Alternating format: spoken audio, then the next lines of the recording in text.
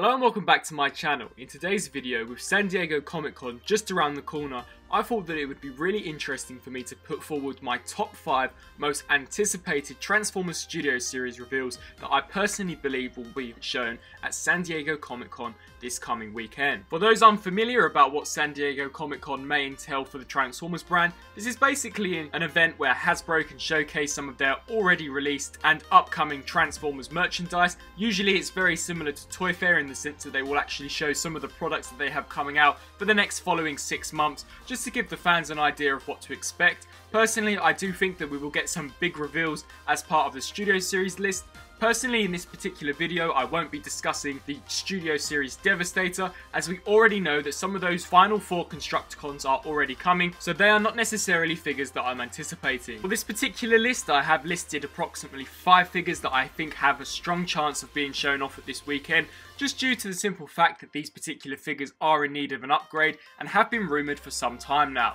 So without further ado, let's get into the top 5 of what I believe will be shown at this weekend San Diego Comic-Con. Taking the 5th spot on this list, I definitely believe that we are going to be seeing the Transformers Studio Series Voyager class Soundwave, based on his appearance from the Bumblebee movie. Now, not only has this particular figure been rumoured ever since Optimus Prime was shown way back in January, but this particular figure is also one that I think would be very sensible for Hasbro to release, due to the fact that this is an already well-known established character within the Transformers fandom, and the Generation 1-esque design that he obtained in Bumblebee really sat well with many fans. This particular design has probably been one of the most iconic looking Transformers ever to brace the silver screen, and I really think that if this particular figure was released, it would definitely amplify Hasbro's sales significantly, just based on the reaction that the Optimus Prime from the Bumblebee movie got as well. This particular figure would be a great entry into the Studio Series, as it would be delving into the characters that didn't necessarily have a lot of screen time, but definitely made a lasting impression with fans due to their very G1, very updated looking style. This particular figure would of course have to be scaled within the Voyager class assortment, as on Cybertron when Soundwave does deploy Ravage, we do roughly see that he is about the same size as Optimus Prime, so it wouldn't necessarily make sense if this particular figure was a deluxe class. In terms of its alternate form, Hasbro really have creative license with this, as Soundwave never transformed in the Bumblebee film. However, just taking inspiration from the mythology, they could perhaps have Soundwave transform into a cassette, or do something very similar with like they did with the Siege Soundwave, and actually have him transform into a kind of alien spaceship. Either of the fact I don't necessarily mind, just as long as the robot mode is very faithful to what we see on screen. Taking the 4th spot on my list is going to Transformers Age of Extinction Hound. The reasoning behind why I believe this particular character will be shown at this year's SDCC is because Hound is one of those characters that is in need of a desperate update, due to the fact that whilst his original Voyager class figure was enjoyable, it wasn't very accurate to the film, and we've already been proven by the Last Night Voyager Hound that they have really upped their game with their Voyager class figures, and I definitely think that if they revisited this particular character, they could really make a very accurate, faithful representation of how Hound appeared in Age of Extinction. Of course, this figure would probably have to be a brand new mold, as opposed to pieces such as the head, due to the fact that in Age of Extinction, Hound did sport an Oshkosh tactical defense vehicle, as opposed to the Mercedes that he obtained in The Last Night. This particular character, I believe, deserves an updated treatment, as he was probably one of the most enjoyable characters to come out of the Age of Extinction movie, and is one of my favourite Transformers characters from any of the live action movies. The only thing I really hope this particular figure that they lacked upon with the original Last Night release is the fact that he didn't have a lot of weapons, something which the original Age of Extinction Voyager actually did. So if they do go back and revisit this particular character, which I do believe they will, they need to merge the Last Night design as well as Age of Extinction in order to give us the ultimate setup for Hound. This particular character I do believe will also appear, as we are already getting the Age of Extinction drift, so they are actually delving into the Autobots from Age of Extinction, so Hound is really and truly the next most obvious character to approach, as he really did resonate very well with a lot of fans. Taking the 3rd spot on this particular list goes to Transformers Bumblebee Blitzwing. Once again, this is a figure that I definitely think will be shown at SDCC this year, as Blitzwing was one of the more noticeable characters to come out of the Bumblebee movie due to his epic fight with Bumblebee towards the first act of the film. Blitzwing would of course be an obvious choice, as his design is very reminiscent of the Generation 1 Starscream, And not only would Hasbro be able to actually create Starscream if they were just to retweak the Blitzwing mold, but they would also be able to create various other Seekers, making this particular mold extremely profitable to them. So that is a reason why I definitely believe this particular figure will be shown. I also think this particular figure will be shown as the Bumblebee movie came out almost 7 months ago now, so enough time has passed for them to really delve into the Bumblebee movie characters, and considering that we've only really got Bumblebee, Optimus, Shatter and Dropkick, it is definitely time for them to reintroduce a brand new villain so that we can begin to expand our Bumblebee movie collection. As although there was only 4 main characters in that Bumblebee movie, there was definitely a lot of Easter eggs based on Cybertron, allowing for loads of opportunities for Hasbro to create figures on them.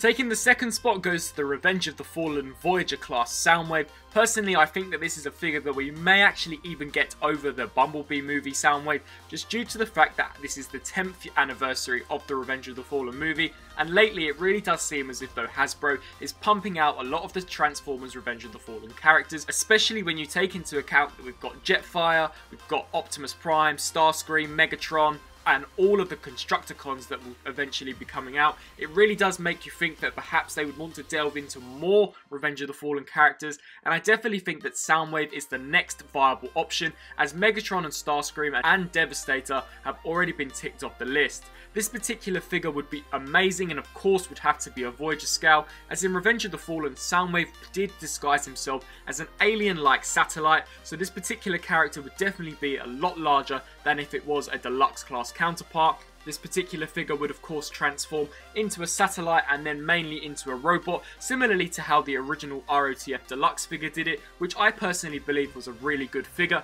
So if they could just take some design cues from that and give it a more regenerated, more refreshed and updated look, whilst definitely increasing the size, I think this particular figure could be really well done. Personally, I don't think that we'll see 2 Soundwaves shown at SDCC. Of course, anything is possible, but personally I think that if we are going to get either of the other Soundwaves, I think the Revenge of the Fallen version may be the obvious option to go for, just due to the fact that it is the 10th anniversary of Revenge of the Fallen. However, the Bumblebee movie Soundwave is definitely going to be a hit with fans, so it really is a 50-50 chance.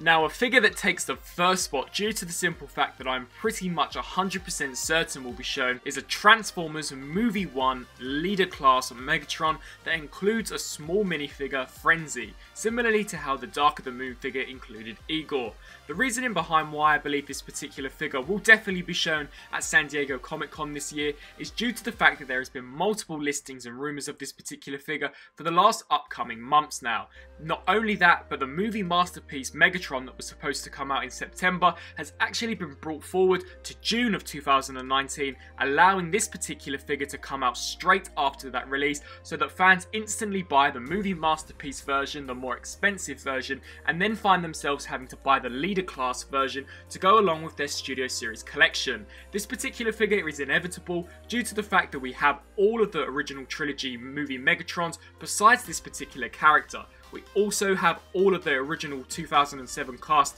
besides this particular Megatron figure, and of course Hasbro are not going to lose out on creating a Leader Class Megatron. Personally, I do believe that it will share very similar design cues that the movie Masterpiece figure did, and that was an amazing figure. Be sure to check out my review. I will include a link above for you to go straight to that particular video. The only thing that I think this particular figure may lack on is accessories and perhaps playability, as the movie Masterpiece figure came with the mace and the removable chest that you could in fact insert the Allspark in, as well as his cannon. Personally, I do believe that the Studio Series version would just be Megatron on his own with an additional Frenzy accessory, which I personally would be fine with, as in the movie Megatron didn't really use all of his weapons that much, so just having the primary figure would definitely be a really good option. So that is my top 5 list on my most anticipated Transformers Studio Series reveals as a part of this year's SDCC. Personally, I do believe that the majority of this particular list will be in fact shown at SDCC this year,